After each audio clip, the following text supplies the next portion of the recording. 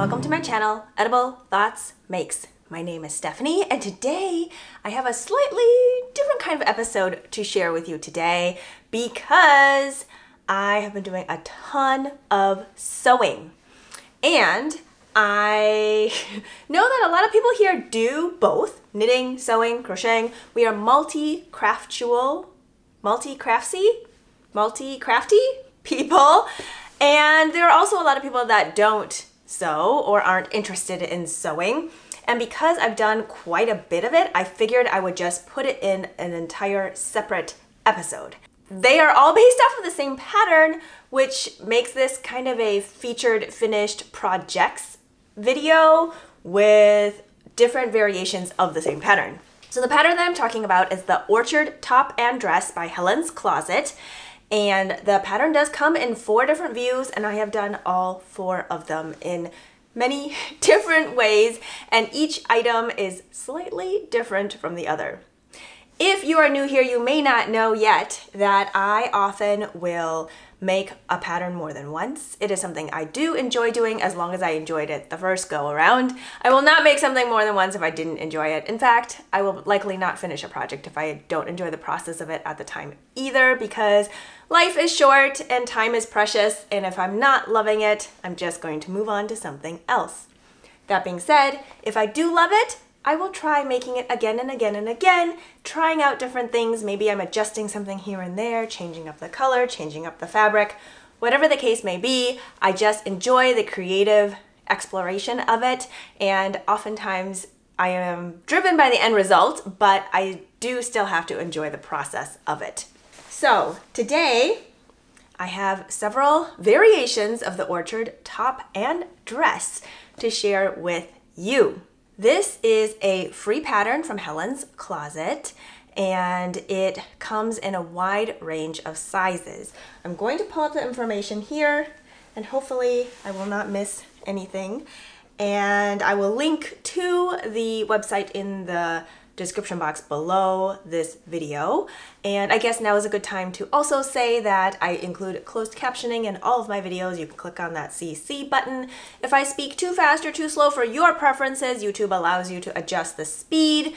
And if that ends up making my voice sound different, then you can follow along with the captions, and then they will, progress at the speed at which you change it to. So this pattern is available through I think you sign up for their newsletter and then it gets sent to you, and then you download the pattern.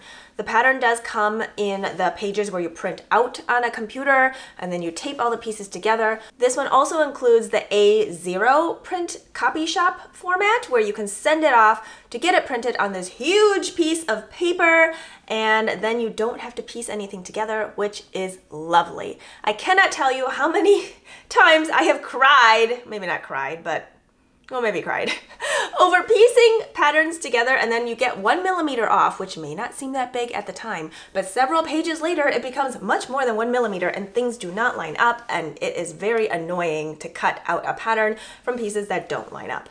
And so this way it's accurate, it's all laid out for you, and then you can take your tracing paper on top of it, trace out the size that you need, cut it out from the tracing paper, and leave your pattern just pristine as it was when it was printed, and use it over and over again. So that is what I did with this pattern. I sent it off to my local sewing shop, which has a printer, and then I pick it up. And at this local sewing shop, it's $3 per page, which is just absolutely lovely and delightful. And then because it is also a fabric store, you can also pick up the fabric that you need for the project, and it is just a wonderful experience overall. So the Orchard Top and Dress is designed to be like a spaghetti strap garment. The sizes are included from United States sizing of 0 to 34, and that is up to a 60-inch chest and a 62-inch hip, I believe. It is A-line, so kind of swingy. You can change up the fabric, and it doesn't have bust darts, but I believe there are instructions sending you to somewhere to figure out how to do the bust darts if that's something you wanted. It has inseam pockets for the dress versions, and the top is like a cropped standard or full length, and then you've got a shorter dress, which I think hits right above the knee, and then a longer one, which is more like mid-calf. And so these are based on someone who is 5'6". So if you're taller or shorter than that, or prefer your garment a different length, there are instructions in the pattern that tell you how to grade it to the length that you want. I think that is so nice. This pattern is considered advanced beginner, and it does hold your hand throughout so that you are not overwhelmed with things that you have to like fill in the holes for. It just tells you what you need to do. I love that. I have been sewing for decades, ever since I was little, and my mom sews. My mom's mom was a sewing instructor, and my mother-in-law sews. I am just surrounded by lots of creativity and have lots of support in case I ever run into any trouble. If you do not have that kind of support system in place, a lot of times the local sewing shops have classes. There are a lot of classes online as well that you can look into. So the pattern recommends that you can use like a drapey lightweight fabric if you want a more flowy tank or sundress type of style, or like cotton or linen if you want a little more structure and some volume. So it does make a difference on how it lays on your body. And I did try a couple different options in what I have. They also recommended like a rayon viscose type of fabric too. And I did try one on 100% rayon, and that one came out so drapey and it's just lovely, but it was not the most fun to sew with because it's so slippery. But I will get to that when I get to that one. There are also instructions on how to modify the straps. So you could have it just fixed, which is how the pattern is written, but it also gives you instructions on how to do adjustable straps. So you would buy that hardware where you could adjust the length of the straps. I thought that was pretty cool. It also gives you measurements if you want to do ties. So if you wanted to tie like bows on the top of your shoulders for the strap length, that way you can adjust it also.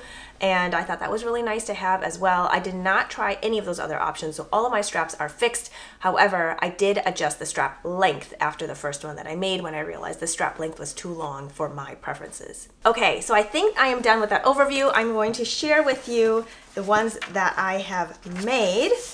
I'm going to start with the first one here. So this one, oh, isn't it so cute? It is a strawberry fabric print in a lightweight woven cotton. And this one I followed to the T in the pattern. So based on my measurements, I did the size 4, and it does have some ease to it. Again, it's very swingy and A-line, so it goes nicely as a longer top. I don't have to make any adjustments there. And I did find the straps about 2 inches too long. So this one is going to be a pajama shirt, and I think I might have enough fabric to do pajama shorts to go with it.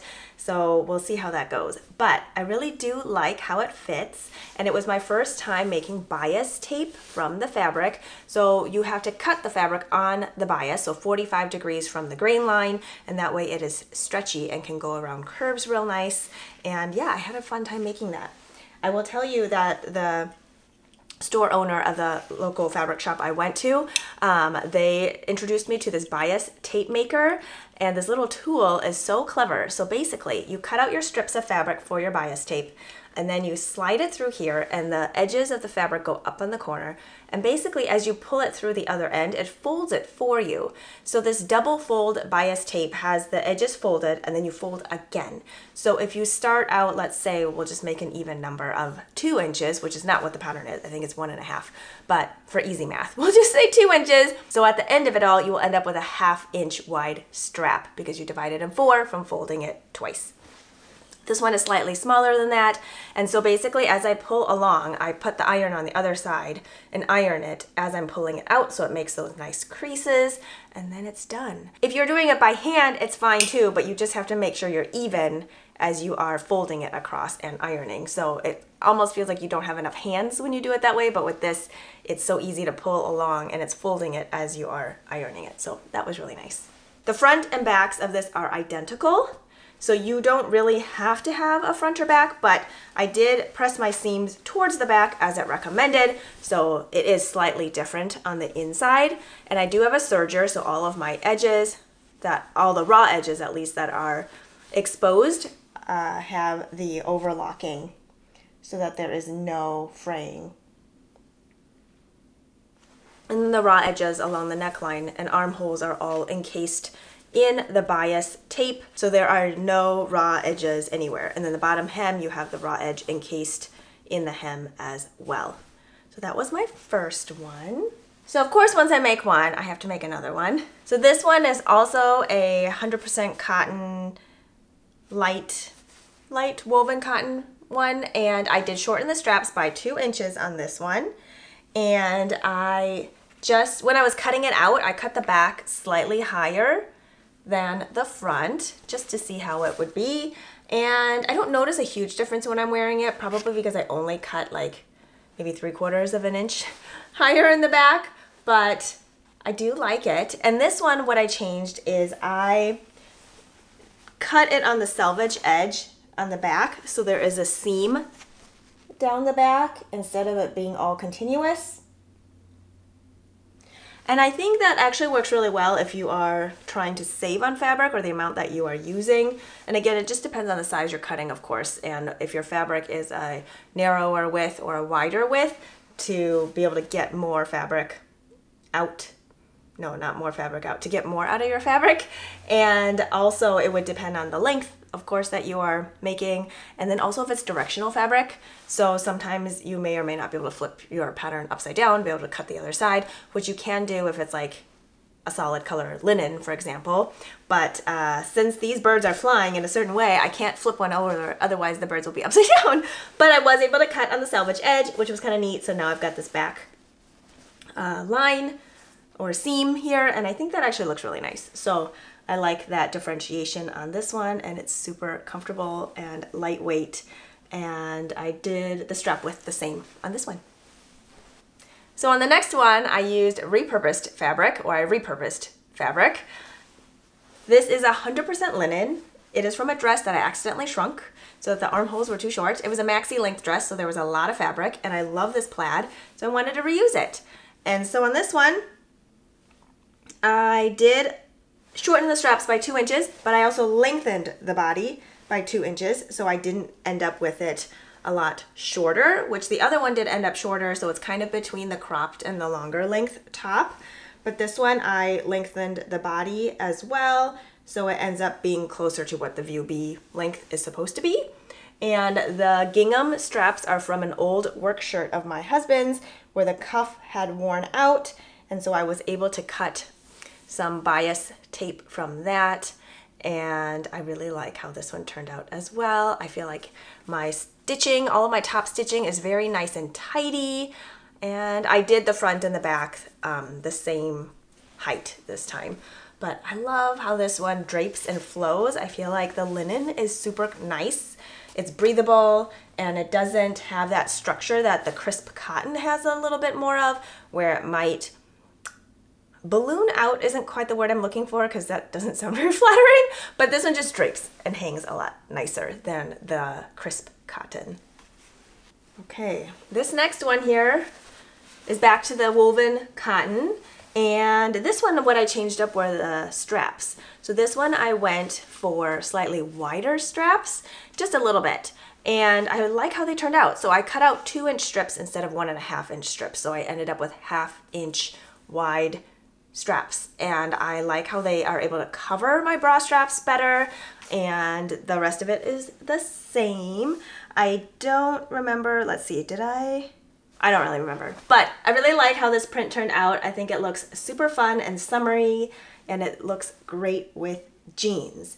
If I have a picture or remember to put up a picture of me wearing it, I will put it here on the screen.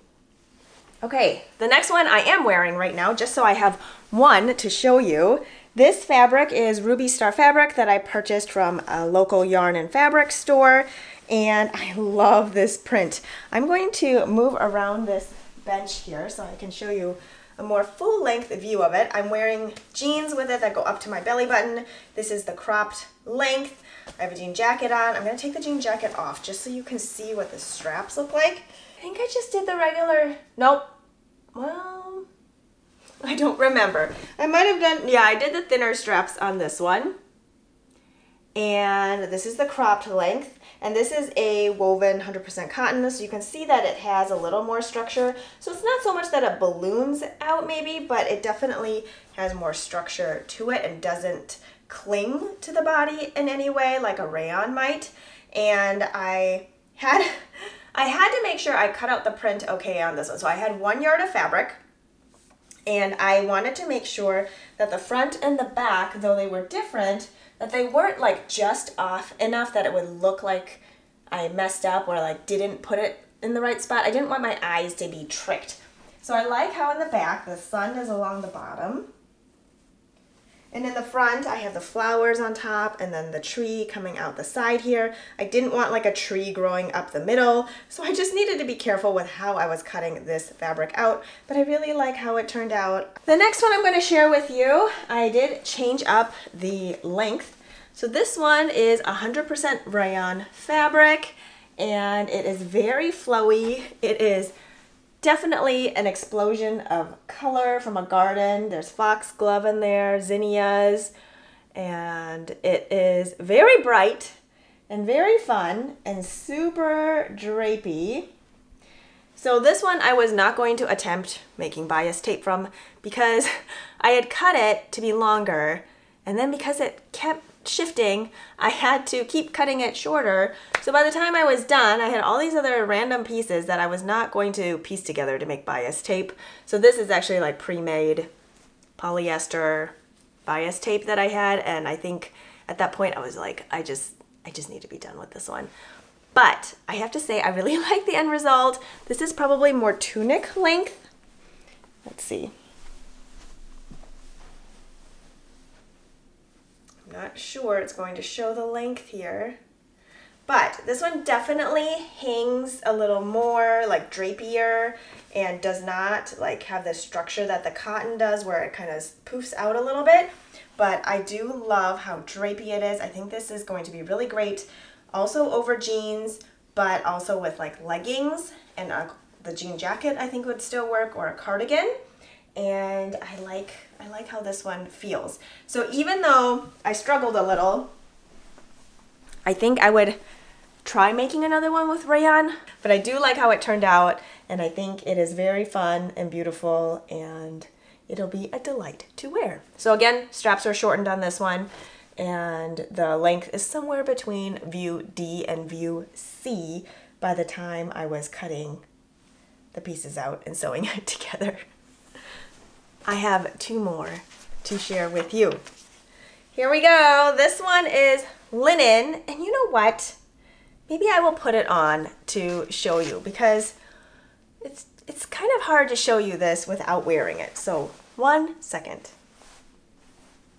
Okay, here we are. This one is 100% linen. The strawberry fabric you may recognize from the first one that I shared with you. So I made bias tape from that. And I did this one at the 1/2 inch finished width. And this length I think is the view C, which hits above the knee. And I did the inseam pockets on this. I did use the strawberry fabric for the pockets. I did follow the instructions for under stitching, which keeps the pockets from flipping out, and they are pretty much invisible when it's in there. I don't feel like the inner fabric sticks out at all, which is nice, especially since I used a contrasting fabric. I feel like this is very breezy because the A-line shape, it's nice and swingy, and I can still wear it with a jean jacket or a cardigan if I want to. I feel like that looks really nice. And in the spring and summer, when you're coming in and out of places that might have air conditioning, or the day just ends up being warm and cool, up and down all the time, I feel like this is a great piece that can be layered. And I'm not sure the length is showing very well, but I can't back up any more or stand on my tippy toes any higher, but it does hit right above the knee, and I am 5'5" for reference. And this one I did adjust the straps again by 2 inches, and the pattern is written for a 5'6" tall person, and being 5'5" and adjusting the straps, I feel like it works out just fine. I forgot to mention on this last one that I also cut it on the selvage edge. I feel like it saves on fabric because I'm not cutting off that selvage edge, and then I also don't have to serge those sides, and that is the back. I feel like also that seam gives it a little bit of stability in the back, just having stitching there, and I like having a differentiation between the front and back, especially when the cut pieces are the same. Okay, we are down to the last one. And I suppose some people, if they do like a spring or summer capsule wardrobe, which I do not, this could basically be it because there are 8 pieces. So one for every day of the week plus a bonus one. And yeah, I think that's kind of exciting. So this last one, this is a sage green and white gingham shirting material cotton, 100% cotton, very lightweight, drapey, and I really like how it feels. It was very easy to sew with. It has that crispness of some of the other cottons that I use, but I feel like it's a little more drapey than those. And I made the full length version. This is view D. Maybe if I stand up here. Nope, still can't see the end of it. So it goes to mid calf length and it has the nice swing to it, still the A-line. I did the pockets on this one. I will say that the pockets I feel like need to start higher for me.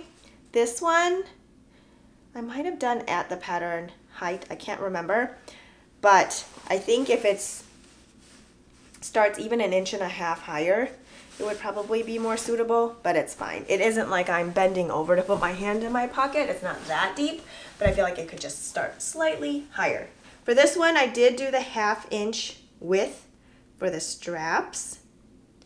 And the front and back are the same. I bought 2 yards of fabric for this one. It came in the apparel fabric section, and so it starts at 50, I think 56 inches. I want to say it's something like that. Apparel fabric tends to be wider. And other fabric can be like 44 or 46 inches, I believe. And so I do have a little bit remaining. I did use the same fabric for the pockets, for the binding, or the bias tape, and I still have a tiny bit left over, and so I didn't have any issues with running out of fabric, and that was 2 yards of fabric for the size 4 view D. Since this fabric is the same on the front and the back, and there isn't a direction like an up or down, you can cut by flipping your pattern upside down. So it doesn't have to be like this way and this way. It can be like this way and this way to cut, and that saves you some fabric as well. And then if you have room to cut on the selvage edge, that also saves some fabric. I don't think, nope, this one doesn't have a seam in the back, so I didn't have to cut on the selvage edge on this one, and it turned out just fine. I feel like this is such a comfortable summer dress. It's airy and breezy and lightweight, but not see-through, so I don't need like a slip or some other lining underneath, and it is wide enough on the bottom, so I'm walking fast. I'm not like feeling restricted or anything, and yeah, it's so comfortable. Okay, I think that is everything that I wanted to share with you about this orchard top and dress. I had so much fun making this, I guess you could say, collection together. I would love to make more of them and just try out different things. I might give that rayon another attempt. I might see if there's like a linen rayon blend that I can give a try. I want to try some more graphic prints that could be more like block printed. I think those could be really fun. Maybe some of them I could add like a ruffle along the bottom. So many options to give it a little bit of a change from one to the other. So maybe this inspires you to give it a try yourself. And again, if you don't sew but want to learn, there are so many tutorials out there, and if you have a local sewing shop near you, oftentimes they have classes that you can take and just help you get started and answer all of your questions. And so with that, cheers to being creative, and I'll talk to you later. Bye.